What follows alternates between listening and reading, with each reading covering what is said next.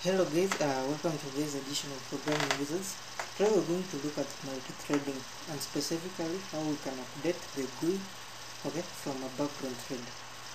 Android operating system provides us with a very good class known as handlers. It's very easy to use, as you will see.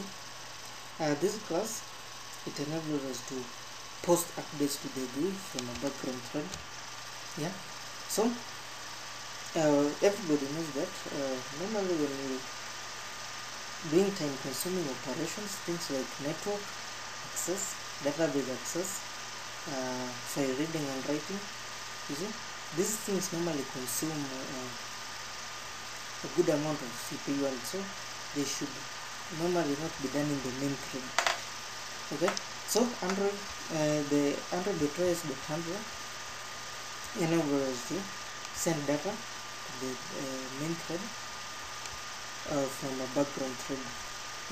So normally when we create a thread, when we create a handler, they normally register themselves with the thread, and then the thread will perform the work, and the handler can post these things to the graphical user interface.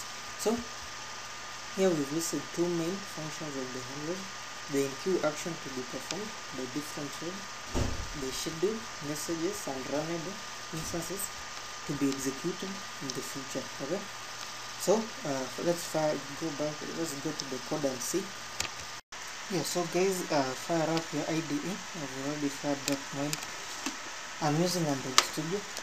So come to File, New Project, then type the name of your project. Choose the minimum API, choose the blank activity, and then click finish.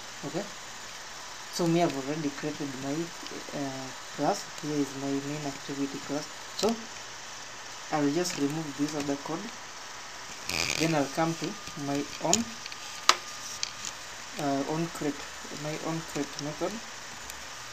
So what I'll do first is that I'll instantiate the handler class.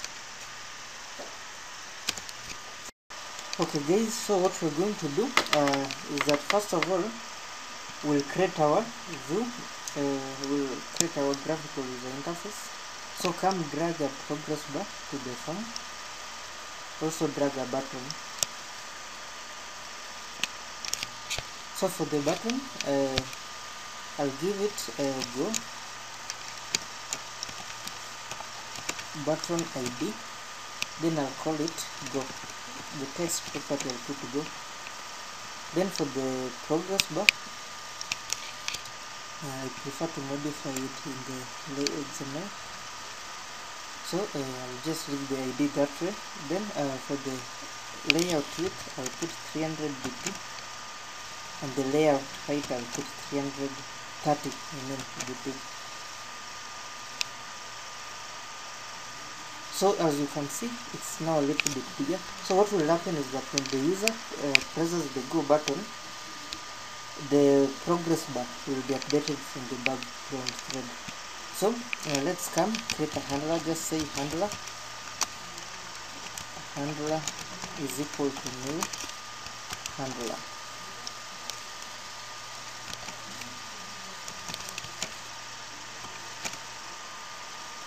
Then press Alt Enter, and then import the class Android.os.handler.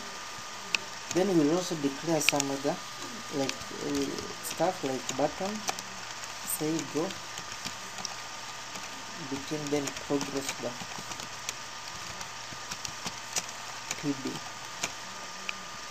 So please make sure that you import the necessary classes, Android.widget.button and Android.widget.progressBar.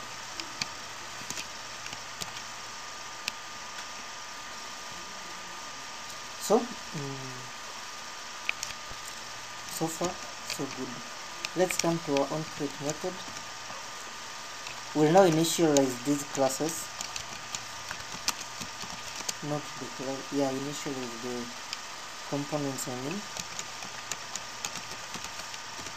say pb is equal to find view by id, then r dot id dot progress bar, then cast it, press alt then control and cast it to progress bar. Do the same with the button.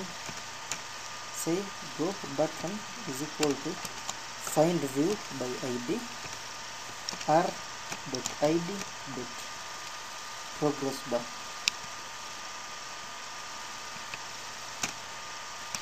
Press alt enter, cast it to button. Then now let's set the on click listener.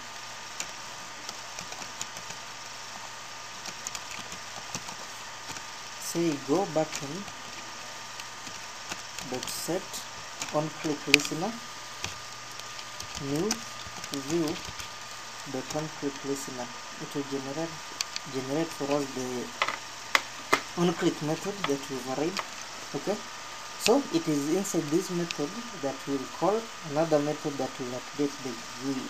Okay, then that method which will be updating the GUI, inside it we'll also call another method that will be performing the time consuming background work. Okay, so like the method that will be updating the GUI, let's call it update GUI.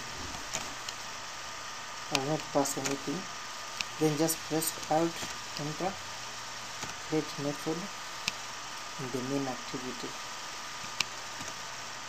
Okay, so it is this method that we use to update the GUI, and inside this method we will also call another method. In fact, let's create it right now. Just say private void do complex stuff. Okay, so the complex stuff will do inside this method. So the first thing that we'll do in the method to update the GUI is that we'll instantiate a runnable class. Okay,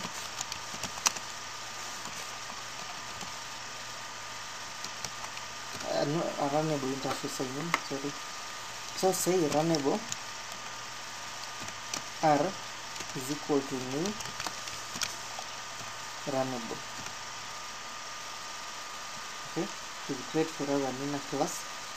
So inside this run method we are going to run a for loop for int I is equal to 0, I is less than or equal to 100,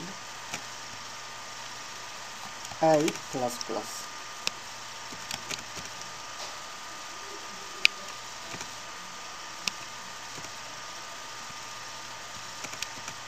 Okay, so inside this, the first thing that we're going to do is that this value of I, we're going to pass it to another integer. Let's create an integer known as val is equal to I.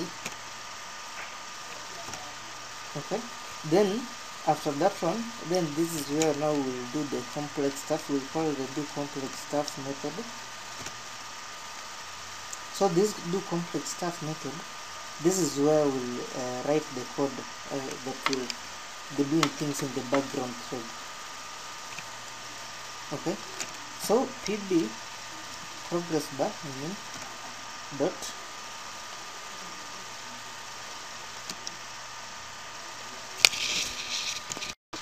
okay, so guys, we'll use the handler instance. So say handler dot post. Okay, then in the post we'll pass a runnable instance. Remember, runnable is an interface, so we'll just say new runnable. Then inside the run method, this is where that will do the actual update. Okay, so just say pb dot set progress and then pass the value into the progress, the set progress method. Then make sure that you put the semicolons. Then remember, when we were starting, we said that handlers are normally attached. Okay, when a thread is created, handlers are normally attached to those threads. So the handler will be responsible for posting, okay, posting updates to the user interface. Okay, so to do the, we've created the handler and we've even written the method to post the updates, but we've not created the thread. So let's do create the thread. Say new thread. We're going to pass the runnable instance. So new thread, pass there are, then say .start. Okay, then here we're going to simulate doing some heavy stuff. Okay, so the best way to simulate it is to use a Thread.Sleep method. This will lock the CPU for 100 milliseconds. So say try Thread.Sleep. I think 100 milliseconds is a good way to, a good amount of time. So say catch interrupted exception.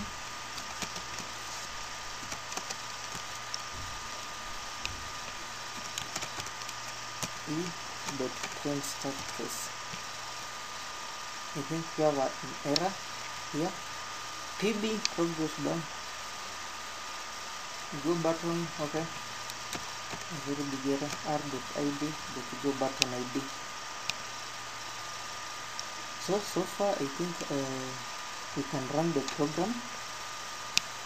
Click run and let's wait and see.